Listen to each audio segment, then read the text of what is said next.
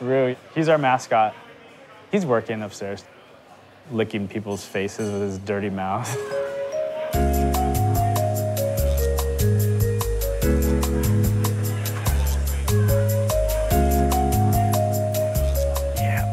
Now you gotta sing. He's my baby, Roo Roo. He hates it. He's like, come on, get me out of here. Okay. All right. It's gonna be a long night.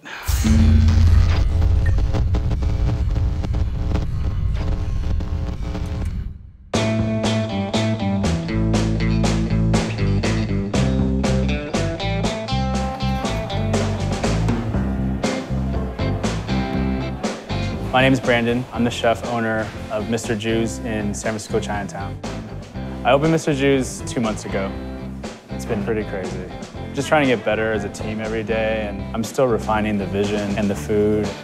I think Chinese American is what I would say best describes us. This needs a little more seasoning. Every day we put up a taster of every single dish that we make, and every day there's something to correct. The closer the team understand my taste buds, the more in sync that we are, then the more creative we can be together. It's almost like when ladies have their periods together. Syncing is real. I'm also not a doctor, but... This is our beef tartare. We put this right into the bowl, and then these little fried anchovies go on top too. I'm mostly Italian trained. Any way I can sneak in some anchovy into my food is always like extra boost of umami. And then crackers that we make with barley go on top too.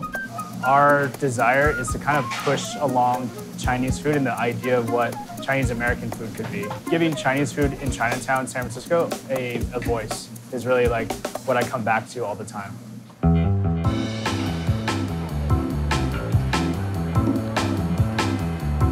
Part of the history of this neighborhood is that it's really created a lot of Chinese American food. Chop suey and egg foo young, and all those things were dishes that attracted other people to this neighborhood. And so I'm using that kind of freedom as well to have the menu expand beyond maybe what other people's idea of what Chinese food is and what it could be. All the sourcing coming from local farms here, so the food is changing according to the season, even just the plating style. I always thought Chinese food is piles. I was trying to get away from having Chinese food just always be mounds of food. So that's our silken tofu dish right there. My original last name got changed because when my grandpa came to the United States, they spelled it as J-E-W. Changing my name back to the actual spelling of what it should have been was, in a way, saying I'm also trying to take back Chinese food and do it right, do it justice. All I've been wanting to do is open this fucking Chinese restaurant for so long. I was just like, it's gotta happen. Upstairs right now is a huge banquet space. Last night, I met Tony. Tony's my friend that I've been hanging out with him in Chinatown. He grew up here. And then my sous chef, Sarah. Are we walking? We're gonna walk, yeah. I've never been to Alfred's before. And then we met up with my wife. She gets all the credit for designing the dining room here. People just worship your husband. I know. You're like the big Buddha. People worship you. You just need to gain a few pounds, right? I met Tony when I was doing construction in Chinatown. He's like the mayor of Chinatown. I don't know if I'm the mayor of Chinatown. After we met up, we walked just a couple blocks down to Alfred's. It's part of Daniel Patterson's group, like their new restaurant. They just renovated this really old school steakhouse, and they kept everything almost like exactly the same, except like the quality of food is way better now. Let's go through the bar door. It's like entertainment and dining, and that's like super fun. Cool, thanks. What are you getting? I'm gonna get the bijou. All right. Thank you. You get a bijou. I'm getting Bijou. a hot water, please. Filter hot water. Really? You don't want to try one of the cocktails? No. Oh, come on, You Tom. want a mocktail? Have a mocktail. It's like, it looks like a cocktail, but it's Oh, not sure, like yeah. a non-alcoholic one. What do you recommend? I'll make you something. Please. I'll have a 19th century. I was a little worried about what we would all talk about, but There's always something to talk about with me. This guy, That's what we're about Tony. He's got it. people told me that they were questioning my decision of having Tony come along. I knew he would have a lot to say, and he did. Am I good at ping pong? I'm not good at anything. I'm good at eating. Anything that has to do with sports, I'm not good at. I can't even ride a bike. I can't drive because I'm Chinese. Chinese people shouldn't drive. How's your mocktail? This is okay. I mean, this is good, yeah.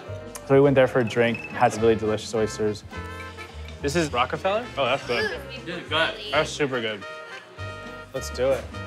Thank you very much. Yeah, of course. After that, we headed over to Lord Stanley. Whoa, this is a serious van. It smells like barbecue in here.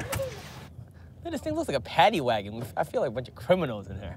Hey, Yut Lee, that's where everybody goes. Yeah, you at Lee. We used to go there like all the time. It's kind of overpriced though, yeah? For what it is? But it looks so good. No You don't way. think so? How can that place be over? No. Oh, you go in there, my bill's always high over there. Really? Yeah. Well, stop ordering so much food. Well, you know, I'm always hungry. They've been holding down the block for a long time.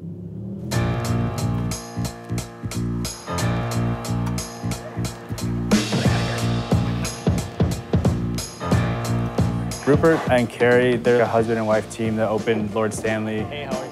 When we arrived there, we had some champagne and then we had a couple bites. Let's get the onion petals and the chicken wings, the beignets.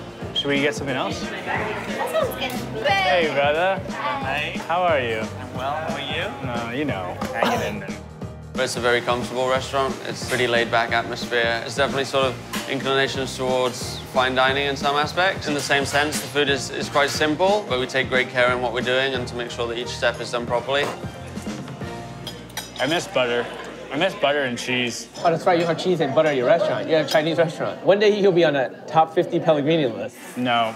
You don't want to be on that? Chinese food has just so far a way to go with getting any kind of respect from, I don't know, the world. And that's why you're gonna bring it. You might be old by the time it gets there, and you know you have a mole growing out your face with the white hairs, but you bring it. I just try now, right? Here for you are salt pie beignets, coming in the fermented cabbage tartar sauce. And then these are our onion petals. They've been doing these little onion petals like since they opened. As I get older, I think I'm more impressed with chefs that have a sense of restraint. When you can make a bite that's like very simple, I think that to me is actually more impressive. I think those onion petals are a good example of that. The one thing I learned about being on Munchies is that I need to close my mouth while eating. Yeah, let's put your mouth. I was like, holy shit. I'm like, rah, rah, rah. I don't chew my mouth open on the first 3 dates. After that, I'm a monster. Here's your wang. Wang. Oh, this looks good. We had a chicken wang, and then we had a piece of salmon. It's confit and smoked salmon dish with a slow-cooked potato, beurre blanc, and sorrel. Pretty demonstrative of the sort of food that we do here. There's a lot of thought that's gone into it, and each technique has to be done properly. Otherwise, it was just dog shit, basically. I was like full at that point because just eating all the tasters at tester time, I just get crushed. I can't eat after that at all. We're gonna steal Rupert. Are you gonna come with us? Maybe later. Okay. I think I can stay for one more drink. It's not Yeah. that late. We're gonna be at Mr. Juice at 7 a.m. Your boss doesn't know. What are you We grabbed Rupert, and after Lord Stanley, we went to Liho Liho Yacht Club. I have an app now, though. Have you seen this? Oh, it's a security camera. It's Security a live camera, view. so I can see what's going on. Yeah. Oh shit, someone's yelling at us.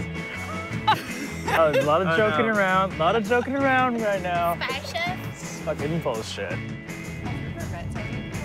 No, this is the first time, I think. Yeah. I ate at your place a bunch of times. He said 18 times. 18 times. That's not true. We're going to Liho Liho Yacht Club. They just opened a bar downstairs. Holy shit, it's busy here. It's hella busy every day like this, every day. Liho. It's a restaurant that my friend Ravi, he's doing his version of Hawaiian food. Downstairs, they just had opened Louis' Gen room. And we went there for a couple cocktails and a waffle. They give you a strainer for your water? He's always never really got tasted. Cheers. Cheers. Just got that beer as well. Pink drink. Oh, I got coffee. This is beef. We use pork. Yeah, pork. Oh, you pork? It's a fish palooza. They do savory waffles and some sweet ones. We only got furikake and avocado on a waffle. It was tasty. So where are we going now? Back to the restaurant. We ran into Evan and Sarah, and they're the husband and wife team at Rich Table. Yeah, look at this van, it's huge. We got them to come with us back to the restaurant. know what they opened up in my neighborhood at Hayes Valley? Bobo Tea. That's your fucking dream right there. That is my dream. I'll open up you and fucked up. Yeah, but I'm opening my place though. Are you? He's across the street from him. I'll never leave him alone now. You better hope he fucking blows up. Oh shit! Holy shit balls. It's locked. In the restaurant, I know you're gonna yell at him, okay? Oh my God, it's locked. Oh my God, I gotta cook for so many people here. Holy shit. I better start cooking. Hello. Oh my God, there's a lot of people here. I was nervous because it was my first night away from service. Came back and it just seemed like it went okay. The restaurant didn't burn down, like it was fine. How'd tonight go, guys? I was watching you guys on my fucking security camera. Yeah. I promised myself I wouldn't do any more drunken cooking. Basically making tartar sauce. When I used to go to McDonald's with my grandparents, we'd only order really 2 things there. Filet-O-fish and chicken nuggets with sweet and sour sauce. So we're doing a tartar sauce with seaweed. We made some seaweed brioches and we're gonna fry a bunch of halibut. I was waiting for you to do your beer batter with this. Yeah, I didn't know if you wanted me to. What the fuck? I would have done it. Yeah, you're doing it still. Yeah. We have an Aussie in the kitchen, so he whipped up a beer batter out of his back pocket and we just fried the fish. These fried chicken sandwiches are gonna go with the cherry sweet and sour sauce. Watch out, boy.